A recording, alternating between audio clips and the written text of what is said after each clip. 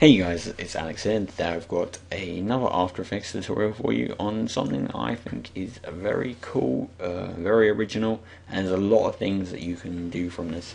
And basically what it is a glass breaking. You probably will have seen it in my montage, Defiancy, but yeah, just really nice how to recreate the glass, make it shatter into lots of different pieces. Also, we've got this probably be in the second part. I will show you how to make it then form text. But so basically, what I've got here, I've just got a clip of terminal where there's a lot of glass and it's all being shattered out. And now I want to try and recreate that glass. So I've just trimmed it all down, scaled it up to get away from the bars and that. But what I will do is I've actually imported all my project. So. And I can't find it. There we go. Okay, so we'll drag these. So we're using this one, aren't we? Yep. Alright, so we'll drag that into a new composition. So we just have that. First thing I'm going to do is I'm just going to duplicate it, and I'm going to hide the second layer because we were going to use this one for an environment. I'm going to add a fast blur to it, the bottom one. Repeat the edge pixels and make it about 10. From here, I'm going to want to motion track our scene, so I'm going to right click, I'm going to use the CS6 tracker. You can use any tracker you want, and I'm just going to hit track camera. Now this will take a bit, but so I will come back once it's done everything, and you just want to leave it until it's gone through all the frames. It'll be very quick, but I will come back once that's done to save some time. Okay, so After Effects has now finished tracking, and as you can see we get all these track points nicely. I hope they are sticking to our scene. And now if you place your mouse over, you can see we get this target. And I want to match it up because we're going to be placing it on this wall here. I want to try and match it up with the wall. So what we can do is we can just select some points. We can just drag and use the lasso. Hold shift. Select some more, and that looks pretty good. And we can just make a null and a camera for now. So now we have a 3D camera. Now I want to position all the camera up and make it looking good, and so we don't have to do that much adjustment when we use element. So what we can do, we can make a new solid. We can make this a 3D layer, and we can type in grid, and we can just drag on a grid to our solid like so, and now you can see that that will be in 3D space like that. And we can also then make a new new null object, and we can then parent the null and camera we made from our camera track to our null object. And now basically you will see if we make our null 3D as well. If we hit R and then Shift and P, so we get the position and the rotation up, you can see as we position up, when we move this null, it will be affecting the camera. And we can use this to try and use the rotation and match it up with our scene. So I want to try and get this looking like it is on the wall, like so. But I think After Effects has already done quite a good job of it. And I can try and center this grid up a bit, drag it across, and I think that's. Now it looks like it needs to go back a lot further.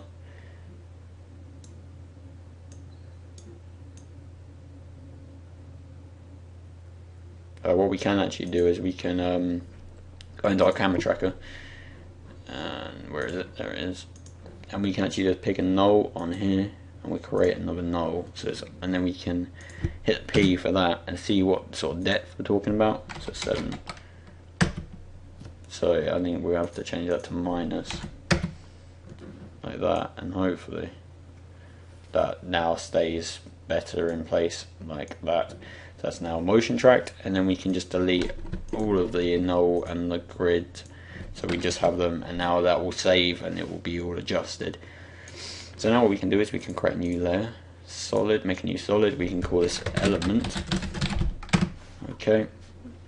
And obviously we can drag on element onto our solid.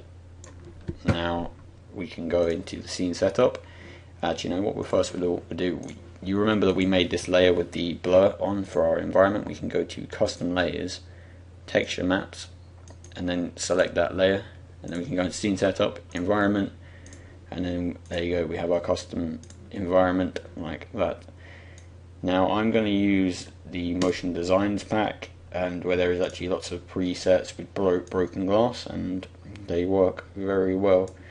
I'm going to pick a quite long one, so small width and long, that's going to probably try and match our scene. As you can see, if we turn on the environment, you can see we have our environment and it's reacting nicely to it. We can click OK. So now we have our glass in 3D space. Now it needs a bit of adjusting, but we can quite easily do that. So we can go to group 1, particle replicator, and we can go rotation, and we'll just try and rotate this around so it looks like it's matching. These are small adjustments. Obviously the better you try and make it, the better it's going to look. So, I'm not going to spend very long on this at all.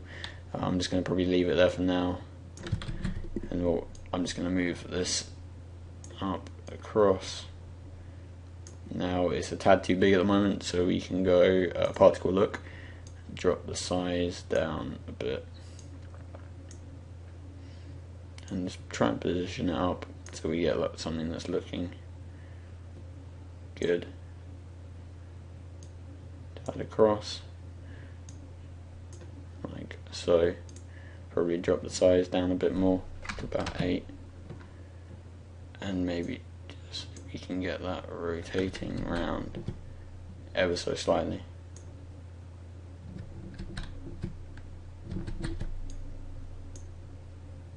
Like that, and it looks pretty good. It doesn't look like it's fully sort of staying there. I probably need to play around with the Z position a bit more, but I don't think I'm going to worry about it too much. To be honest, I'm just going to leave it there. I mean, this isn't fully motion tracked yet. You'd want to maybe mess around with the position a bit and just try and get everything looking nice, but I'm not going to worry about that yet. So what we can do is we can actually, it doesn't really look like glass, so we can maybe lower the opacity to about something like that, yeah, about 50. We can also maybe add some levels. Actually, what I might do is, I've got it all motion tracked and set up in the actual composition here. So what I will do is I'm just going to delete everything that I've done except one. So basically we have, which one is it? Oh, it's all the way over there. Alright, that was a bad choice to delete. So we will leave that one and delete. So now you can see we've got this window over here, and I'm just going to go U of this one actually, delete all the keyframes, and I'll just delete this layer also. Oh, wrong one. I want the one that you can actually sort of see. So delete that one maybe. Okay, alright, so now you can see that sort of motion tracks. You just want to mess around and just delete the keyframes quickly. I don't want to spend too much time getting it all right, but basically you may want to try and do that grid, just get it to stay there, just work on it. Okay, we go, okay, so yeah, I've adjusted the position, and what you can do is then also just grab a null from our camera tracker, see what the position of that is, and then just position it up with the right position so we know it's staying. Now you can see that that's looking pretty good, and all I've done is I've just dropped the opacity down to about 40%. And now from here what we can do is we can keyframe the Z position if we want to make it come out slightly, also the X position and X and Y, so we can mess around with it. Maybe the size, actually no, we won't do the size. My color scheme has just gone. Right, and then the really important thing is we can go to multi-object, and that will be off for you, and you just want to click that, and now this will let us, because it's a pre-fractured object already inside of element, Obviously you may not have that, so what you could do is you could just make a cube in Cinema 4D for say, and make it more rectangular by scaling it, and then just use Plurality or some other plugin like that, or 3ds Max or whatever, and fracture it, and then you can just go scene setup, import, and I will be showing you how to do that with text in probably in the next episode. So I need to get a bit of a move on. Okay, so what we can then also do is we can do we can go to we are in the multi-object. Yep. Okay, so we can go to rotation, keyframe random rotation, maybe then also the scatter, and we can hit U on our layer. So we have our keyframes, and we can then go forward a bit, and what we can do is we can then, I think this was a slightly bad example, so I'm just gonna drag this over to another window, say this one here, like that, and we can go across, and we can put up the we can then we can turn up the random rotation. As you can see, all of the bits start to randomly rotate, and we can then scatter them, so we get that, and then we can just push it forward like so, and then slowly drag that back across like that. As you can see, the window shatters out, looking really nice. Obviously you would want to mask out that pole, so you just want to duplicate that layer, do a standard mask, but as you can see they shatter out and they stay where they are in the space. And then basically all you're just going to want to do once you've had that all set up, I mean you can do anything, you can change the size, you just want to duplicate the layer, then you're going to want to go to the group,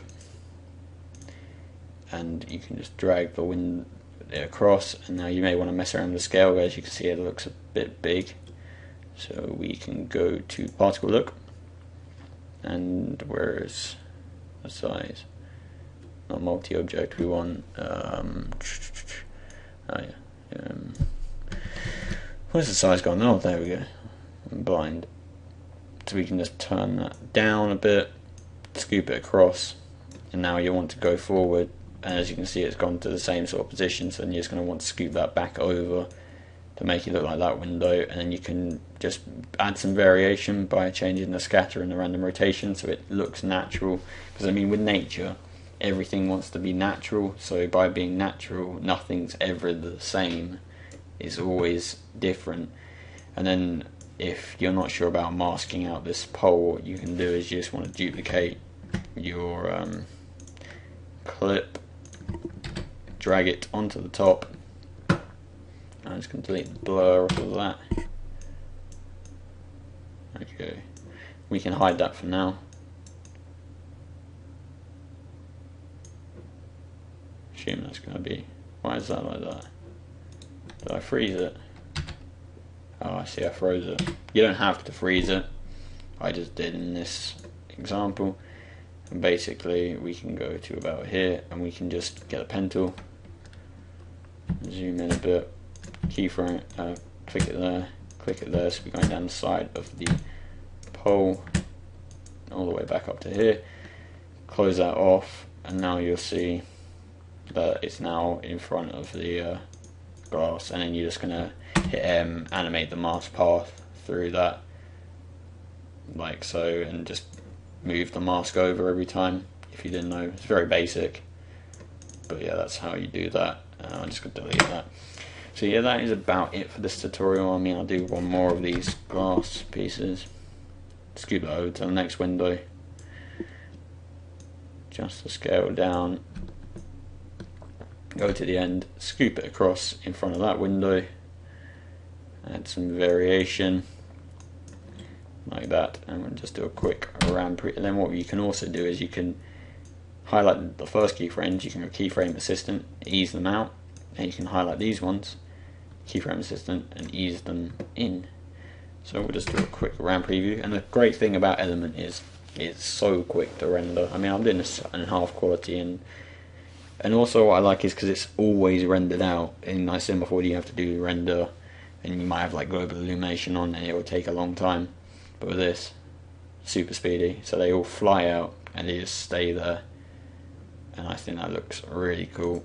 So yeah, that is the tutorial, guys. In the second part I will be showing you how to do the text. So in an example, I'll just get it up here. So basically it moves to a different thing.